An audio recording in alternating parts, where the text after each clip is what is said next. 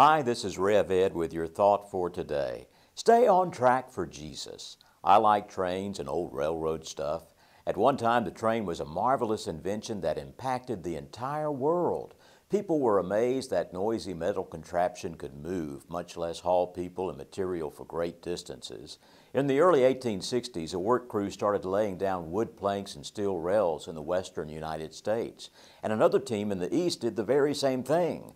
Some of them wondered, why are we laying this track one way for thousands of miles? Finally, on May 10, 1869, the two strands of track met in Promontory, Utah. It completed the Transcontinental Railroad of the United States.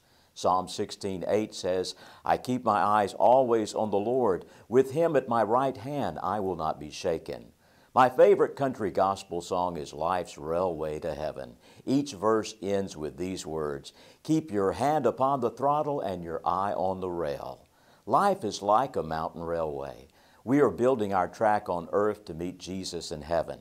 At earth's last breath, our track will meet the eternal track He has prepared for us. Then we'll understand it all by and by. Meantime, keep busy laying down the wood planks of God's Word. Stay on the track of holy living. Christians need to have a one-track mind on Jesus. Someday you'll roll into the heavenly Union Station. Remember, your thought for today is stay on track for Jesus.